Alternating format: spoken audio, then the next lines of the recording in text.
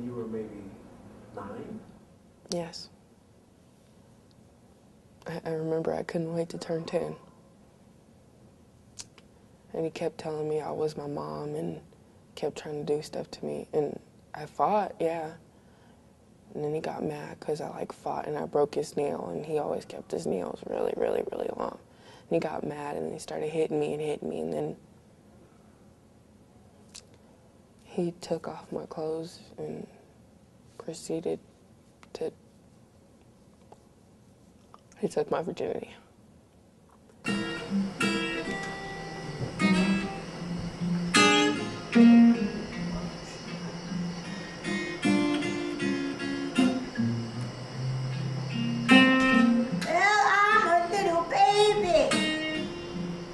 Dressed in pink and lace. See the strange expression on my mama's face. Oh, but my papa, he likes to mess with body parts I've been blessed with. Oh, Lord, have mercy. Lord, have mercy on me.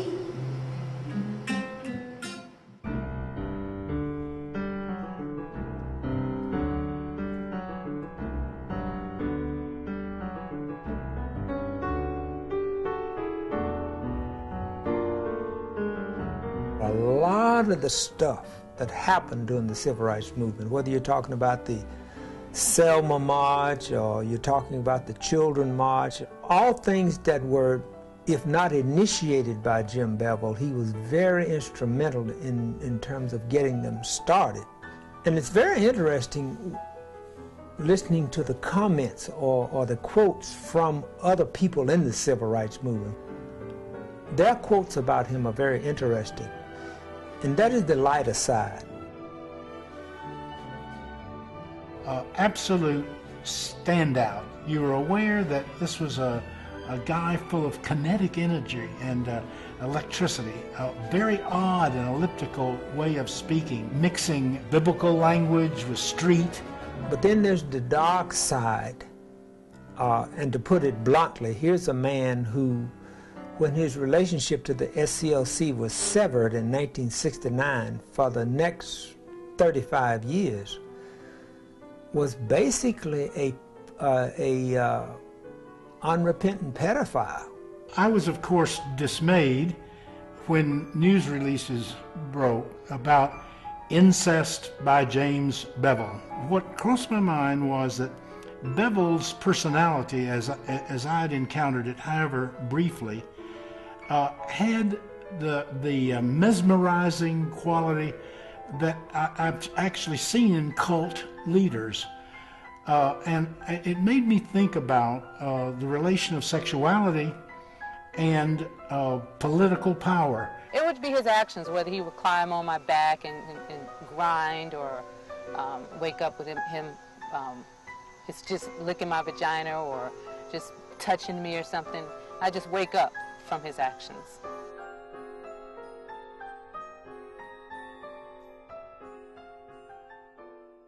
Blacks and Latinos say that we don't sexually abuse our children. Oh, okay. Well, I'm black and I've been sexually abused, and we do abuse our children. What we don't do is we don't let it come outside of that home. I think that we have dealt with it differently because we have historically a different perspective about intervention of law enforcement in our lives. And black victims of crimes there's always been a disparity with how law enforcement and the district attorney's office have treated them and perceived their credibility and perceived how we want to deal with it. And so with that in mind, the black community, we have taken care of it within our own community by either ostracizing the individuals, trying to keep them away from our children, and dealing with it on our own. We need to start talking about it. Our children are dying because we're not talking about it. Too many of us do not, because there's a stigma with saying that. And yet we know, as the late great director Marlon Riggs has said, You know, talking is a cure for what ails us. So if we are not able to talk about it, how can we fix it? Stop denying that it happens. Stop denying that it happens in your churches, in your mosques, in your temples, in your congregation. Stop denying that it happens. I remember telling my mother, you know, that this was happening, and I remember them sending me to a psychiatrist on base because I was a liar. So they had me going to a psychiatrist to find out why I was a liar.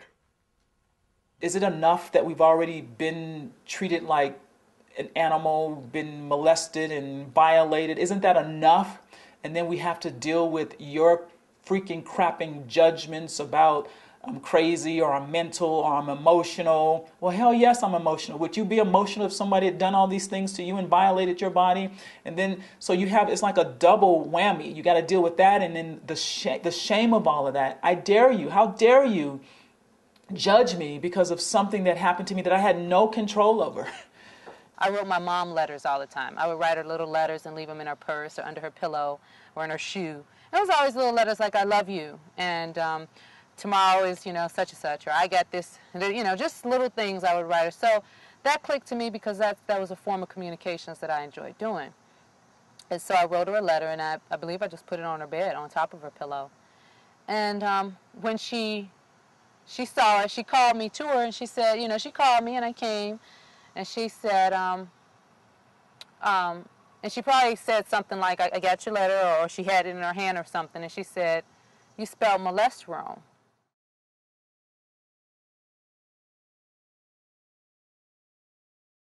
There's a huge misconception that this abuse only happens to females, and it's my opinion that it's because you're talking about sex, and most oftentimes people think of sex between a male and a female or a man and a woman. And to really start delving into the abuse against a child, even if it is a female, there are so many young boys who are being sexually abused as well. It was penetration, fondling, oral sex, and she did what she thought she could do.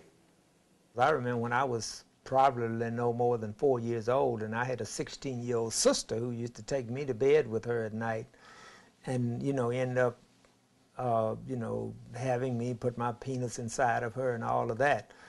And as far as I know, and it's, you know, in terms of talking with other brothers and sisters, Jim also was sexually molested.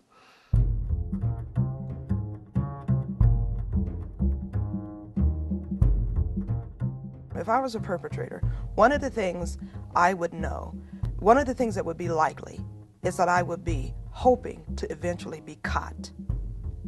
And in the forensic work that I do with Bob, we hear this a lot of times, that there are people who commit an array of crimes who are relieved when they get caught. What does that tell you? What does that tell you? My feeling is what we need to do is be able to articulate our compassion as people in terms of this punitive vengeance thing that the criminal justice system does have. You know, we make them out as monsters, as something non-human. You know, they're not. And one of the things I learned is the systemic way. There's actually a process by which our communities make monsters. We make monsters, we make enemies. They're homegrown. And you begin to see how that occurs when you sit down and engage these people. And that's extremely useful information if we are at all serious about making our communities safer and making our communities places for healing and making sure that we hear people when they do try to report, when they do try to tell us. Listening to those people talk, listening to their story, listening to what happened to them, listening to the rationale, why they did what they did, you know, their journey. You can hear how we create them, we make them. The need to subjugate someone else, to put them down, whether it's verbally or sexually, that has to come from somewhere. And unless you understand that, you're going to continue that pattern. If I am going to be true to myself and be authentic with me, there's an element of forgiveness that I that I choose to deliver to someone who has done one of the most vilest things that I can possibly imagine, and understand that my God and my divine gives me the power of forgiveness. Who will speak for the children? Well, I think it's got to be people like me. I'm going to speak for the children. You're going to speak for the children. People like us don't talk about it. You know, who will? I mean, and who can these kids look up to? The children need to learn how to speak for themselves as well. You have to speak for yourself. It's hard, but you got to do it. If you hold it in and you keep it to yourself, it's nothing but more pain, and it causes you to do really stupid stuff. They need to take that negative thing and turn it around and use it as a launching pad for far greater things. Looking back at my own experience of incest, there was never an opportunity to speak to what was happening to me. And I had a lot to say. There's someone who will listen to you. I will listen to you. And there's someone who will believe you. I believe you. Shame is an admission to ourselves of our potential. Loneliness ain't nothing but the stranger that's inside.